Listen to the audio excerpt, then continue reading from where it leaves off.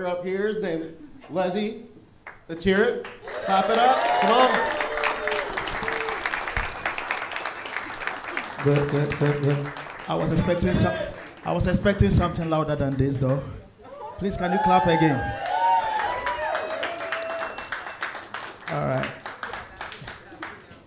Okay, so it's my first time in America. I'm coming all the way from Africa to. Those not clapping. Are you racist? Why are you not clapping? And I'm having a few culture shock because you guys, I've never seen whites in bulk before.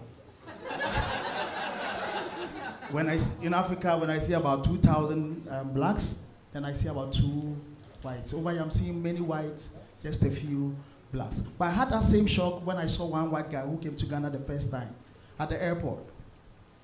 He was like, wow, a lot of dark guys. I said, wow, we are in dark times. Crazy. I'm short. I'm very short. And I'm here to tell every short guy here, there are things that we shouldn't do. Like short guys can't multitask during sex. We can't multitask. My accent worries you, huh? I'm trying. I love you through it. Short guys cannot multitask. You know, like you'll be inside your girl and she tells you that, babe, hold my nipple. You know? Because by the time we stretch to hold the nipple, the dick will be out.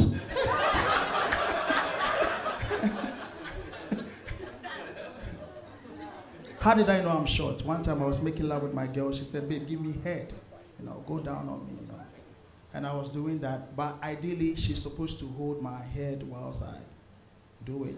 But she could hold my waist. For a minute, I felt like a dildo. So I started giving her the dildo, so I was in between her tight, I would do it.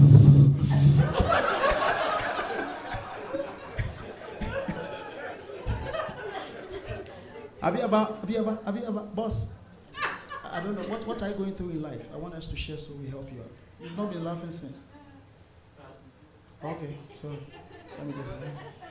All right. Have you ever made love with a girl and you're about to come, but she's saying, babe, don't come.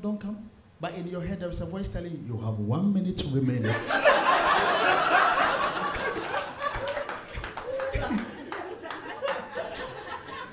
One time, I made love with this girl, you know, and after we all came, she brought out a sheet, and on top of the sheet, she has written bucket list, and she ticked midget.